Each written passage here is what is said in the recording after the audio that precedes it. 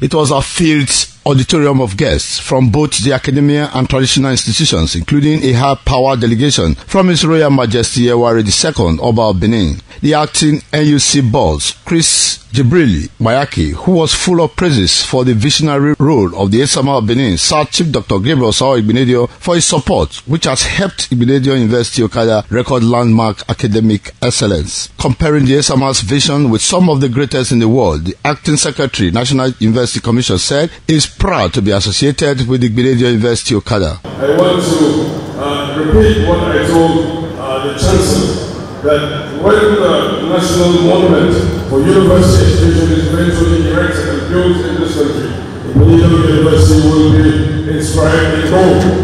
Since then, the Commission and Igbinedion University have been partners in progress, working in collaboration to provide the nation's youth with equal access to quality education. The Deputy Chancellor and former Governor of Edo State, Chief Lucky Igbinedion, who stood in for the Chancellor and founder, Sir Chief Dr. Gabriel Igbinedion, expressed happiness that the dream years ago was never a misplaced priority. He said the commendation from the #1 officer of the monitoring body of universities across the world is a moral booster.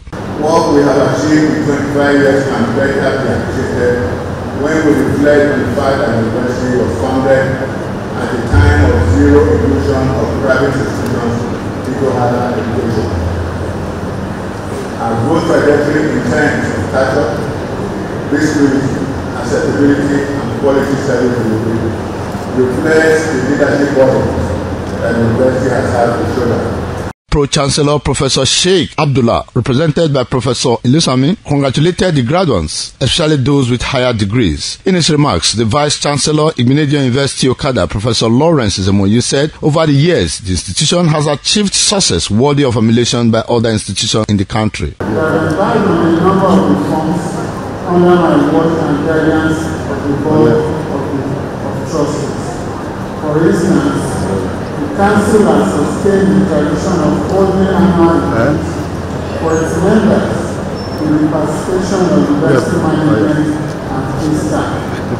This moment marks a very significant milestone, not only in the eyes and the lives of our graduates, but also in the history of our excellent institution. Very distinguished ladies and gentlemen, while traveling the Efosa Uwangue celebration, permit me to dedicate today not just to the achievements of our students, but also to the collective efforts of everyone who has contributed in success. High point of the event was the conferment of honorary doctorate degree on Theresa Freeman by the founder and chancellor, Igbinedion University Okada, Sir Chief Dr. Gabriel Osawaru Igbinedion, in company of Lady Cherry. Across the world and across the globe, big congratulations to you. The new honorary doctorate degree awardee, Dr. Theresa Freeman, and a UK-based consultant, thanked Igbinedion University Okada for finding her worthy for the prestigious award. She expressed gratitude to the founder and chancellor, Sir Chief Dr. Gabriel Osawaru Igbinedion. I have tried to do my best over the years as a clinician, and I congratulate all of the graduates here today. There were goodwill messages from different universities in Nigeria and overseas. Efosa Uwangue, ITV News.